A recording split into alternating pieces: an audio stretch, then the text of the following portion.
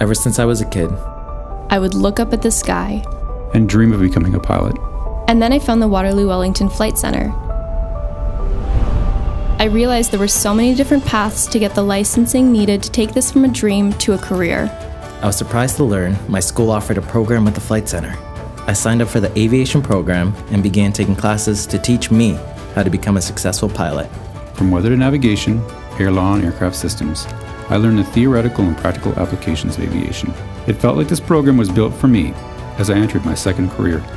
It was just now up to me to perform the way I was trained.